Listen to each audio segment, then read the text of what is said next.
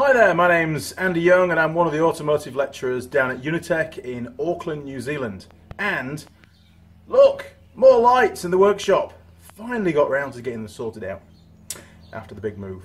Okay, this is a short video really to see and show you what's inside a TPS unit. Now a TPS unit is a throttle positioning sensor, and these are found on pretty much all, well, in fact all vehicles that have got fuel injection, and quite a few that haven't. They're even on the side of carburetors on a lot of motorcycles, because to have a throttle position input signal, even into just an ignition system, can allow a CDI unit or an ECU to change the advance of the ignition, depending on engine RPM and the load and that kind of thing. So these have been around for a while. They have been quite problematic. I remember when I first started working for Yamaha, back 2009 I think it was, the 450 race quads had TPS on the side of the carburetors, and they would often fail due to water ingress, and that was because originally they'd use a TPS unit that was designed really for a car, put it on a quad bike. Well, of course, quad bikes operate in much harsher environments than cars. People pressure wash the quad bikes on a regular basis, and moisture was getting inside the TPS and it was causing corrosion on the track, which therefore changed the resistance values. Hence TPS junk, engine would run like a bag of shit, basically. They're a lot better sealed these days. I have taken one apart in the past, one of the old Yamaha ones, which wasn't too hard to get into. This looks a bit more difficult, so I'm going to give it a go. I want to ideally show you what's inside. This one is the faulty one that came off that Chinese 650 CFMoto thing that we did a few weeks ago.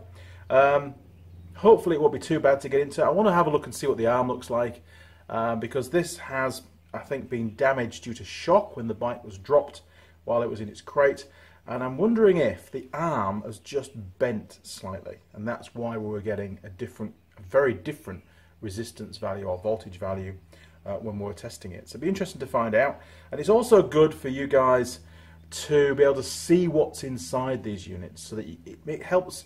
It certainly will help my students to understand how these things work, because they're just really a variable resistor. Okay, so bear with me. We're going to dig our way in. There's going to be lots of editing, I'm sure, but fingers crossed we can make our way all the way inside without destroying everything, so we can see how it actually works. Here we go. Okay, so we've got essentially some sealants and bonding agent that's around there. That's the shiny black stuff. And the unit would have been assembled, and then that would have been dropped into place, because everywhere else it's pretty much a single cast unit. So we can see here that this is the actual twizzly bit in there, look, the bit that rotates, and attached to that will be the arm. And it'll all be dropped in from the top, and then the sealant will go on. So I suppose the only real way to go in is to see if we can scratch away all this sealant without stabbing ourselves too much. So I'll crack on with doing that. I'll dig all that out. There's no point in watching all of this. And once all that's out of the way, hopefully we can lift that top piece out and be able to see what's inside. Here we go.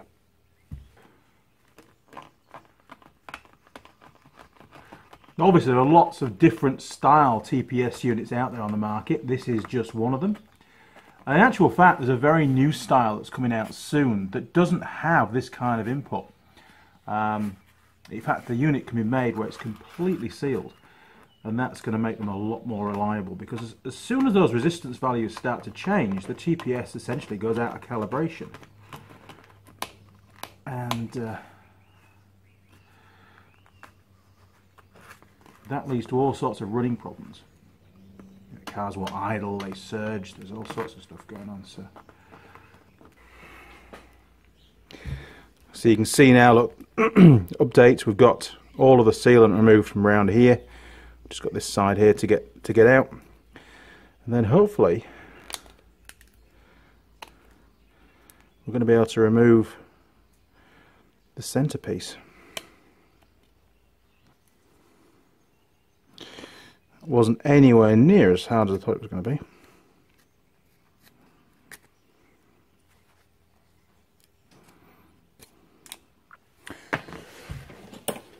get something that's even better at stabbing me with. Right.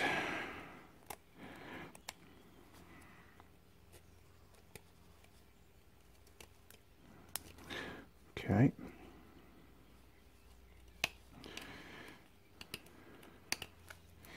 So there's heaps of videos covering TPS units and how to test them and the theory behind how they work, but I've not seen one where, and I've been looking quite hard, where somebody actually pulls one apart to have a look inside. Look at that, right. Okay, so very carefully then, just take that lid off, if it will come off. Should do. Right, here we go. Easy. Okay, torch time. There we go, that might help. Okay, you can see just down there the two little arms. Those are the contact points. And then around the outside we've got this track. And that's the variable resistor. So the more of that track that's included in the circuit, the higher the resistance. And the less of the track, the less resistance. So you can see here, look, we've got, as regards a circuit, we must have, oh, I see what they've done. Okay. So as I turn that, at the moment the throttle is in the idle position. So the output voltage will be between 0.4 and 0.7 of a volt in that position, which will be the highest resistance. And then as that arm is turned, put your finger there, don't want the spring to fly out. There we go. It reduces the amount of that track that's in the circuit, and the voltage then climbs. And you can see those little fingers going around like that and making contact. So let's pull it apart a bit further. I might even be able to put this one back together by the looks of it. We'll have to wait and see. And we'll just flick that little spring off so we can get rid of that. Okay, that's the spring out. And now we should be able to lift out the arm. We can have a look at that. Hopefully. We can just push it through with that. Maybe it just clicks. It probably clicks into place. Yeah. You see there, look, there's a little ledge just there. So we're going to have to push these fingers in. Maybe a flat screwdriver will do that. Just get those to go in slightly so we can push it through. There we go. Right. So, oh, there's the seal. Okay, so it's got a little O-ring seal on it. And you can see the circuit now. So the current is flowing down one of the tracks and it's going across. It's using this as a bridge and it's going back down the other circuit. So the track itself, we've got a circuit where it comes in on one of the pins, whichever one it is, I can't tell from here. I think that pin there is this top track. So it comes in on this pin, and then that's that track there, look, it goes all the way around. And then the second pin is that track there, because the second pin is the output signal. So essentially the circuit is, it comes in on this pin, which is your 5 volts in, and it goes around that circuit there, and then at some point these little fingers bridge the two tracks together, and then the circuit then, the current then flows back down this track and out through the center pin. Pretty simple. But why was it reading such a high voltage? Because it was giving us 3.5 volts in the idle position. Odd. Okay, let's see if we can get the track out. I'm not sure if we can actually get that out or not without damaging it, but we'll have a look. I don't really want to damage it. If I can help it, there we go, look. Okay. Right, so this is the track, the actual resistor coming out now.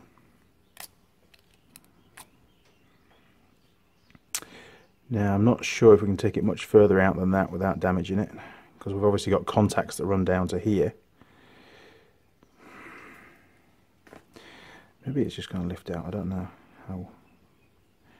I think it's just sandwiched between those two, so it should just come out. He says, with complete faith. There we go, look. Wow. Okay.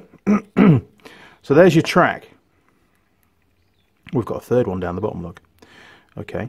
And where's it gone? There we are, look.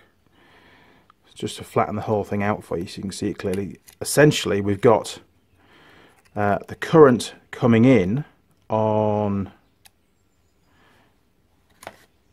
that pin, and it goes along here, and then the output circuit is this one, which goes to the center pin. So the fingers of that sweeping arm that join the two tracks together essentially create a bridge, run along there, and as that moves up and down, or you know, those two tracks, we're introducing more or less of the resistors, and each of these two tracks is a resistor. We're introducing more or less resistance to the circuit, and that's going to affect the output voltage. Wow, this one's come apart really well, actually. I can't do any more. It's pretty much stripped. That's all there is to it. So why was it misreading? I don't know. Everything looks as it should do, but I am told that these things are very, very susceptible to damage as a result of shock. So maybe something on that track has got damaged, or maybe the pressure that one of these fingers or the fingers apply to the track, that's probably more likely what it is actually, that the contact of those fingers onto the track has become reduced. There's not as much force pushing them against the track, so that's going to create additional resistance maybe. Don't know, hard to tell. But that's how this particular TPS, and they all sort of work in a similar way. I remember the Yamaha one that I pulled apart, the track wasn't around the outside, it was flat. It was like a flat disc with the little tracks on, and it had a finger that basically, you know, ran around that track like that and introduced more or less of the resistor. So pretty good to see inside, and interesting. So there you go. Who would have thought how easy it was to get into? Wish I'd done that before. So essentially inside, what components do we have? Just as a recap, well, we have the track, or the pair of tracks, which is that bit there, look. These things are not repairable. I'm not pulling it apart to try and fix it. You know, this is just really as a explanation as to what's inside these things. So that's the back of the track. Those are the two contact strips, and that there is the two little arms. Now, of course, they just act as a join because it's all one piece of metal. And those two little brushes, almost you could call them, run up and down those tracks and introduce more or less of the resistor, and that track is the resistor, into the circuit. And the more resistor, the more of the track in the circuit, then the lower the output voltage, and the less of the track in the circuit, the higher output voltage. Pretty simple, actually, how it works. But yeah, what's actually got damaged on it, I can't see anything obvious. I just know that I have been told these things are extremely temperamental. They don't like to be even dropped. So that's probably why it's failed. But the new one that they supplied was a totally different design, made by Dell'Auto, the new one. Whereas this one's looks like an Italian brand. There, look. So they've obviously stopped buying from these guys because they're a bit temperamental. Italians are not great at electrics, we know that. Sorry, Italians. It's a global video, isn't it? Okay, so now that we've looked at it, let me see if I can put it all back together again, because I like to keep things all together. And then maybe I can use it in class when my students can pull it apart and see if they can put it back together again. It's pretty simple. So here goes. Right, let's see if we get this thing back together. I've pulled that out. That's just a little spring clip.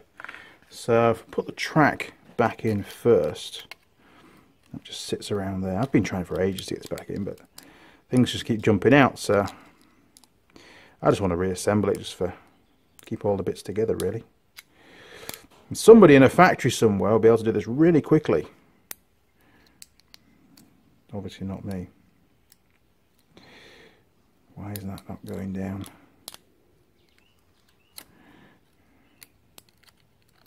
There we go. Just drop that in. Don't think I'm designed to work in factories somehow. Let's get the clip back in now. Okay, so this clip That's cool. That was glued in, by the way. That's why it's taken some of the plastic out. That fits down there, and that's what provides the pressure to hold the track in place on the contacts. So. There we go. Right, track is back in. Now just the little arm. So the arm just drops in there like that.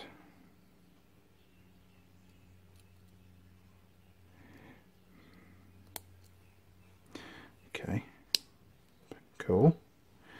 So the arm now, there you go. So the arm's now running around the track again.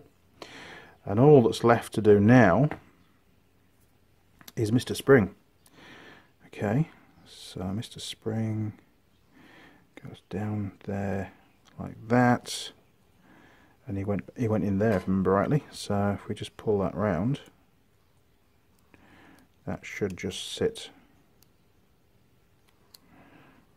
Damn you. Okay. So close. Big fingers don't work with this kind of thing. There we go. Right. If all goes to plan now, put my finger over there just to make sure the spring doesn't pop out. There you go, look. So that's now reassembled. It's never going to work, but that's basically everything back together again. And we can just stick the cap back on. Now we have a little quadrant there that holds the spring in place, so that's got to go over there.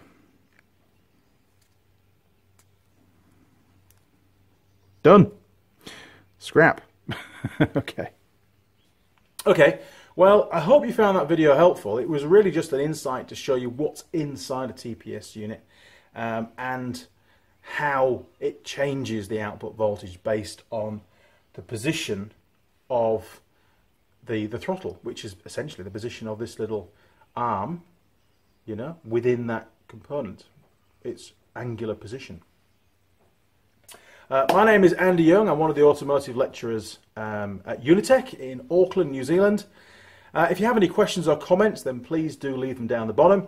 If you subscribe to the channel, which I hope you do, then you'll receive notifications as and when new videos get posted up onto the channel, and there's usually 3 or 4 at least every week.